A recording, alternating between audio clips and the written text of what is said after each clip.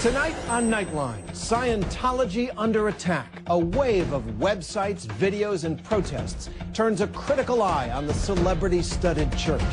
Now this niece of Scientology's worldwide leader, raised in the church, tells Nightline why she left and why she's joined the protests. Growing Up Scientologist, a Nightline special report starting now. From the global resources of ABC News, with Terry Moran in Washington, Martin Bashir and Cynthia McFadden in New York City, this is Nightline, April 24, 2008. Good evening, everyone. I'm Terry Moran. Tonight, Scientology under attack. The Church of Scientology now claims membership in the millions, and it's opening lavish new facilities around the globe. Their expansion is helped, no doubt, by the very high profile of some of the church's members, like Tom Cruise and Kirstie Alley. But it comes in the face of a mounting wave of criticism in online videos and in protests across the country. The woman you're about to meet is part of that wave, yet her criticisms of the church are more surprising, perhaps, given her family tree. Not only was she raised in the church, she's a niece of the church's current leader. This is her story of her life in the Church of Scientology. Lisa Fletcher reports. He's one of the biggest box office draws in history. The face of an impossible missions force agent, fearless Top Gun pilot, coming in ice. I'm coming in. And relentless lawyer. I want the truth! But in recent years, Tom Cruise has also become the face of Scientology,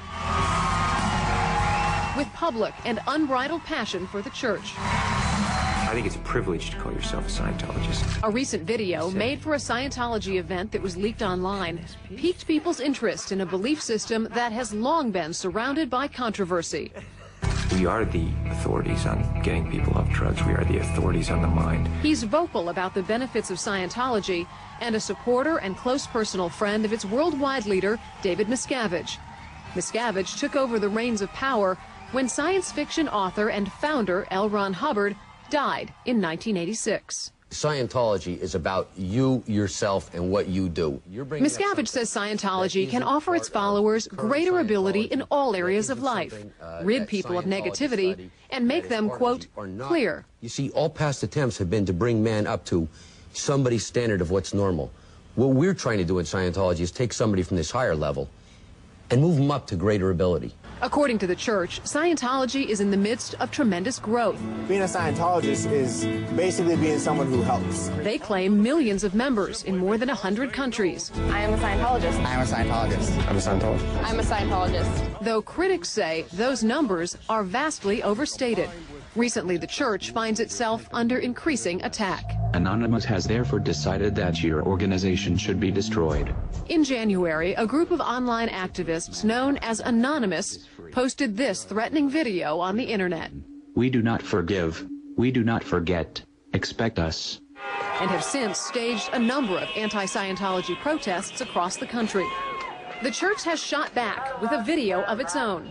While claiming they are peaceful, in less than 3 weeks, anonymous members made or encouraged 22 bomb threats and 8 death threats against members and officials of the Church of Scientology.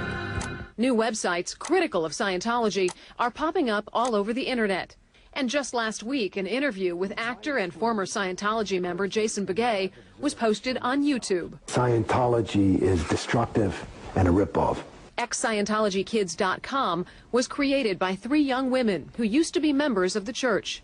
I was born in New Hampshire, and my parents joined the church when I was 2. One of the women stands out from the crowd of online critics. That's because on the family tree of Scientology, she's rooted in deep. She is a niece of leader David Miscavige.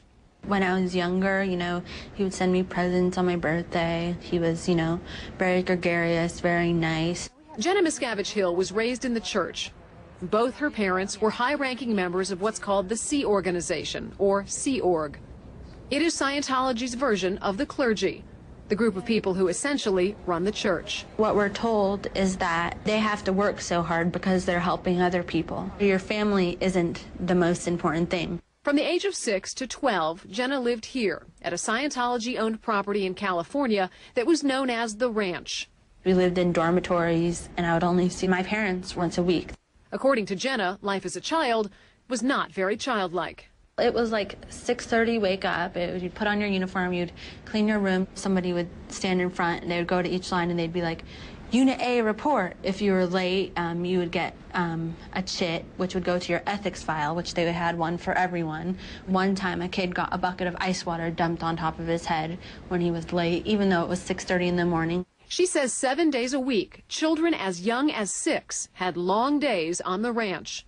In addition to reading, writing, and arithmetic classes and studying Scientology, she says there were physical chores. These projects range from rock hauling, taking rocks out of the creek, picking them up, hauling them up the hill, putting them in a pile, and these were usually to make rock walls. As a little girl, she says she remembers weeding for hours. And we would do this no matter how hot or how cold it was outside. Somebody might say, you know, if you go to a strict school, a military school, there are going to be certain things that are required of you that may not be required of a kid in public school. Except I didn't exactly sign up for a military school. I don't think my parents were trying to sign me up for a military school. In an official response to a Radar magazine article that included Jenna's story, the church wrote, "Children were never forced to engage in manual labor. Claims to the contrary are categorically denied." About the ranch, which was closed in 1999, they said the facilities were nothing short of spectacular. There's nothing wrong with your kid working their chores, learning the ways of the world. Does it have to be rock hauling when you're a girl who's 6 years old? Jenna says when she was 7, she was asked to sign a billion-year contract to prove her devotion to the church. It means that, like in Scientology, they believe that you live lifetime after lifetime. So you've contractually committed yourself for every lifetime you have to Scientology. Mm-hmm. After 6 years at the ranch, at age 12, Jenna left California for a visit to the church's so-called Mecca in Clearwater, Florida. She says church elders asked her to remain there and become a full-fledged member of the Sea Org, while her parents remained in California. I wanted to go back and see them, and I was even about to get on a plane, and I just got pulled into a room and screamed at, telling me that, you know, I'm here to be a Sea Org member. At 12 years old, Jenna says life at Clearwater consisted of long days studying academics and Scientology and hours of administrative tasks and chores. Sometimes, Jenna says, they worked through the night. You don't sign up for the nights where you stay up all night, sleep 2 hours, stay up all night, the next night, sleep 2 hours. I saw my mom probably a half an hour one time from when I was 12 till I was 16. I saw my dad maybe 3 times for a half an hour each time from 12 till I was 16. In its written statement to Radar magazine concerning Jenna's account, the church said it, quote, does not comment on how parents choose to educate and raise their children. Jenna's parents declined our request for an interview.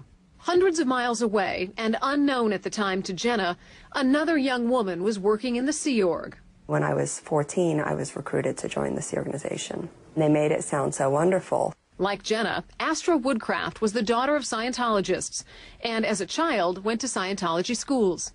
At age 15, she married a fellow Sea Org member. Her workday consisted of studying, mostly L. Ron Hubbard's teachings, and clerical duties. I worked, 15 hours a day. We worked 7 days a week. I maybe had 2 or 3 days off a year. Astra says disobedience wasn't tolerated in the Sea Org. She says once she refused an order from a higher-ranking Sea Org member. And he held me up against a wall, screaming in my face. They'll paint this extremely rosy picture, and it sort of sucks you in. Astra's father, Lawrence Woodcraft, says the family joined the Sea Org because of his wife's passion for Scientology. He says they were often assigned to work projects that took them away from their 2 daughters. She would happily go for a year or 2 without seeing them. I'm sure she missed them, but her total priority was Scientology. And when I'd spoken to her about it, she said, well, if I don't further the aims of Scientology, the kids don't have a future anyway. So, it was that level of fanaticism, I think, that drove her. Astra's mother did not return Nightline's calls. Lawrence says he grew disillusioned soon after joining the Sea Org. He says he wanted out, but he says taking his children would not be easy.